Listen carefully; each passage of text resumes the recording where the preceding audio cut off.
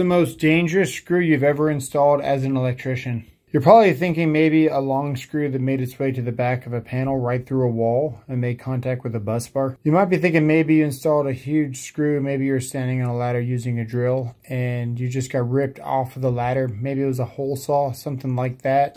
Maybe you're thinking the screw on one of these augers. Maybe it's a trick question. Could be a screw that you drove really fast, pulled it out, and it was really hot. But no, the most dangerous screw that you're ever going to install as an electrician is probably this bonding screw, because you might not realize the potential hazards that you can create by just installing this simple screw. Let's take a look at what this screw can do to your whole electrical system. This is known as a grounding bar or a grounding terminal bar. There's no isolators on this bar, meaning there's no like black plastic on the back of it. So this is designed to go right up against the panel, and pre-threaded holes attach this directly to your panel can. This is really good for if you need extra spaces where you can land grounds without double lugging or doing some of the crazy things you see on some of my videos. Believe it or not, but all the crazy things you've ever seen on my channel and the videos that I post are actually electricians that have actually done the things. I'm an electrical inspector, and the crazy thing is these electricians were expecting an inspection and still did the choices that you see. So what does this bonding screw do? Well, we know that it bonds the grounded to the grounding, meaning the grounded would be your neutral and the grounding would be, well, your grounds. But where do the grounds come from? You're probably thinking they come from the earth, like this ground rod that I still need to install at my house. Be a video on how to drive this most effective way with minimal effort here pretty soon. Maybe I'll do it live. Let me know in the comments below. There's a difference between earth and ground, and let's explain what bonding is very quickly. When you electrically bond something, you're pretty much making it the same value or the same potential. If we were to install the proper screw here and the proper screw in here, and we wrap this wire around here, we'd be bonding these boxes together. So this is a bonding screw. It's going to tie your grounds and your neutrals together. But wait, we talked about the ground not being the earth. Well, what is the ground? You've heard people before say ground and neutral are the same, but what are they talking about? Let's look at an actual electrical panel. Now, my electrical panel is old and crappy, but it's perfect for this video because it's a real life scenario of what you might actually see if you went to a customer's house or maybe opened up your own. That wire coming in the back there, that's actually the main power to my whole electrical system. This is actually the main for my house. You got a hot there and we got another hot down there. But where's the ground? Well, there is no ground. All we have is just a neutral, which is that bare wire right back there. The biggest braided one back there. Like I said, this is a mess. If we look at a utility transformer, this being the windings and the neutral, you'll see the neutral is in the center. You're going to have 120 here and 120 here, which is going to make up 240. And then from leg to the center of our transformer winding, you're going to have the neutral. So this is still single phase, pretty much like that. So where does the ground come into play? It's created at the first disconnect where the neutral comes into your house, for example. Your ground is created for the purpose to bring current back to the neutral, which is the source. So what does that mean? Let me show you. Let's take a look inside this panel that I'm working on. This is my main, that's my neutral. You can see where it's isolated like we talked about on the black isolators. And you're gonna see the other neutral here. There's the bar that joins the neutrals together. And if we come over here, you're gonna see my ground bar. This is attached, it's not self-tapped, properly installed, and there's the grounds. Fairly small sub panel, but that's my feeder there. That's the main ground, and you're gonna see where it goes and gets fed right here. This is the main ground coming in, and that's all of the grounds. Let's explain why they're isolated here, because it's my sub panel. I'm going to tell you what the grounds do versus the neutral. And then we're going to kind of circle back to the whole earth thing. But we kind of got to break it down step by step so we don't confuse you guys. So if we show a panel, we got one leg here, we got another leg there, and the neutral, still single phase. We're going to use blue as the neutral. Black will be one of the hots. Red will be the other hot. What we're going to do with this bonding screw, we're going to install this screw here through the neutral. What that's going to do, it's going to tie your grounds and neutrals together because your grounds are bolted directly to the case, just like we talked about that I showed you in my sub panel.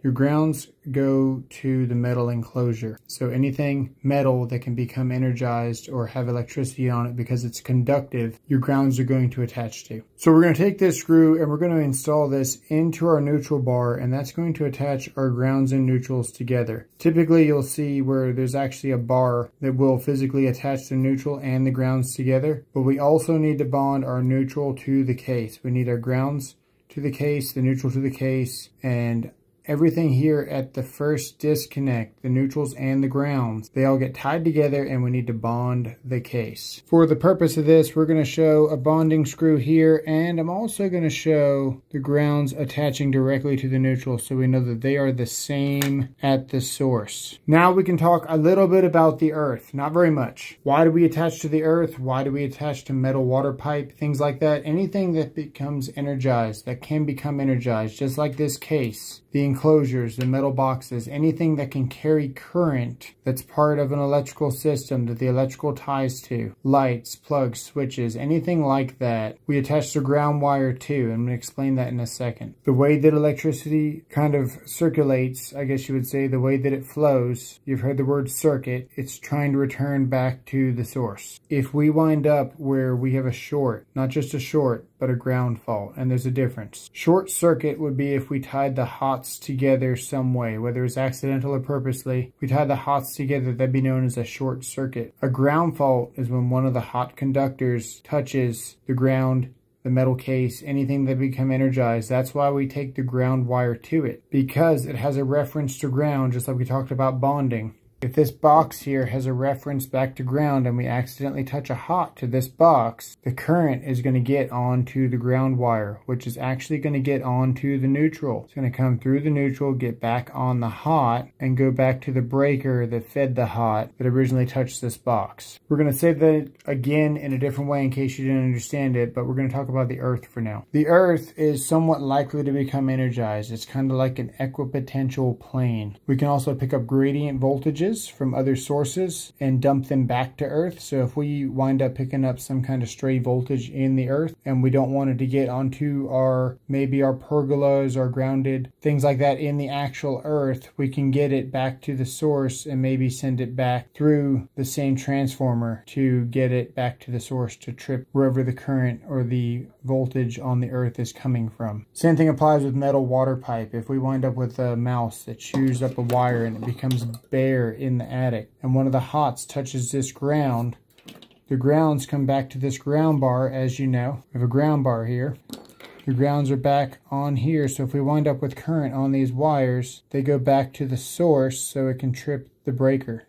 Now, the idea of the earth actually able to trip a breaker because of resistance is not true at all. You can't generate enough ohms to be able to trip a breaker based on the resistance of the earth. We attach to the earth kind of as an equal playing field, kind of a potential, but the earth serves us no purpose in tripping a breaker. The ground rods are based on 25 ohms. If you do Ohm's law calculation, you cannot create even 20 amps to trip a 20 amp breaker. It just does not happen. But for this to be a completed grounding electrical system, we're going to go ahead and show some ground rods and maybe a cold water ground here now. So there we go. If we got building steel, commercial building, we'd also bond it because it's also likely to become energized because you might have lights or something like that. The light cases become energized. It's attached to the ceiling grid, which is somewhat attached to the steel. You see where we're getting at. Anything metal that is attached to something electrical must have a source back to, or a reference back to the source. The source being the neutral, the grounds being the means to carry the current back to the neutral. So we know that the neutral carries the current. In single phase, it carries half the amount of current. Sorry, I'm gonna stop myself there. It carries half the amount of current with the grounds when you attach them wrong, but we're gonna get that to it in a second. The neutral carries the same amount of current as the hot in single phase. I drew a quick 20 amp circuit here going to this plug. In the event that this hot makes contact with this case, the current is going to get on the ground wire. It's going to make its way back to the neutral, go through the windings of the transformer, generating what you call available fault current,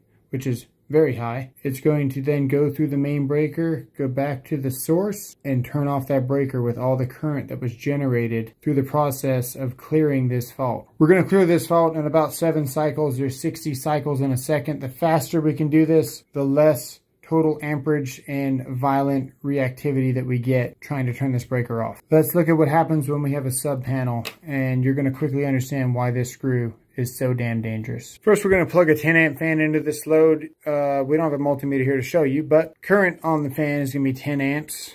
We're going to wind up with 10 amps on the hot and the return, we're going to have 10 amps on the neutral as the return as the circuit goes through. So in this case, the neutral is carrying current on this wire back to the source. We drew our terrible sub panel in here really quickly. We've got the grounds, it goes directly to the ground bar. We got the neutrals going back to the neutral bar. Keep in mind it wouldn't matter because these are all the same thing, so you could just put them both in the same bar. This is where it gets very important that you have a separate ground and a separate neutral. If we were to refeed this plug onto a circuit here, I think we'll do that right now. For dramatic effect, we're going to make this fan 30 amps. We also hardwired our fan. It was inside of the breaker, so we didn't need a disconnect, blah, blah, blah. 30 amp fan, 30 amp breaker, 30 amp wire. Remember, blue is the neutral. Now, in this case, we're not even going to talk about a short circuit or a ground fault or anything like that. We're just talking about a normal scenario. In a normal scenario, we have 30 amps. We're just going to use the word 30. 30 amps on the hot coming through here. And we got 30 amps on the neutral in a circle. If we take this bonding screw and we install it here on the neutral and we bond the case, because this ground is bonded to the case, we bond this neutral to the case. Effectively, we turn our ground also into a neutral because it is a parallel path. The source was here and then it landed here. It's completely the same. We just took half of the current that's regularly on the neutral. Remember, we don't want any current on our ground wires. The grounds are supposed to be safe to touch at all times. We're going to put 15 amps on our ground wire. We're going to put 15 amps on our neutral. And we only have one load plugged in. Keep in mind, this is a full sub panel. You could potentially have more current on your neutral coming back. Unlikely, but this is just how it works, okay? We got 15 amps on our ground. We got 15 amps on our neutral because we bonded our sub panel. I'm going to show you a scarier situation, but let's just drive this home. We'll just use A and B. That's the ground. That's the neutral. Okay, at the source, like we talked about, I'm holding this camera sideways. Not easy doing this in one take, guys. Grounds, neutrals, grounds, neutrals. Remember, at the source, they are always bonded together to get the current back to the source. If we bond here, like this, it's the same. You effectively turn your ground into a neutral. These may as well all be B. You're taking half of your current because it's a parallel path. It's going to divide by 2. Back to the source. If somebody's working inside this sub panel, they pull this ground off, which is usually safe to touch. They're going to get 15 amps across their heart. That's how easy that is. Takes 0.30 of 1 amp to stop your heart. Time for the scarier situation. What happens if we bond the cold water? What if we don't bond the neutral, but we bond the cold water and we left it in an old sub panel because, hey, more grounding is better than less grounding, right? So we had the cold water here, and they were, cold water is continuous. It's copper under the ground, under your house. We left it bonded to the neutral like it was, because maybe this was the main panel in a closet and you just left it, or even better yet, we just left it on the ground. That's not going to attach to the neutral. Let's just leave it on the ground. What did we just do? Grounds and neutrals are the same here. Let's look at what we just did. If this is our sub panel and this is our main panel, they're both bonded here, and we have a ground fault, we're going to get current on the ground. We're not even going to draw the feeder wires from the service or whatever you want to call it to this sub panel. We're just going to show you the path. The current is going to get on the ground. Well, this is also the ground. This is an effective path back to the neutral. You just energized everything in the ground, in the earth, on its way back to the source. If you have metal P-traps, you have sinks, you have cast iron drains, things like that, and there's a better source of ground on its way, you could wind up with arcing. Everyone's seen that viral video of that sink popping? That's what we're talking about here. Now, if we bond this sub panel by an accident with this bonding screw right here, we are effectively purposely installing current onto our metal water piping system. I'm going to draw you a scarier situation. If we left our cold water bonded at our sub panel and we bonded the neutral to the ground in our sub panel, also we have cold water, not the drain. We have cold water that is energized, that's constantly going back. Remember, we put 15 amps onto the ground wire. So effectively, we probably are dividing it by 3 now, because we're going to have a third on the cold water, a third on the neutral, and a third on the ground when we bond in the sub panel.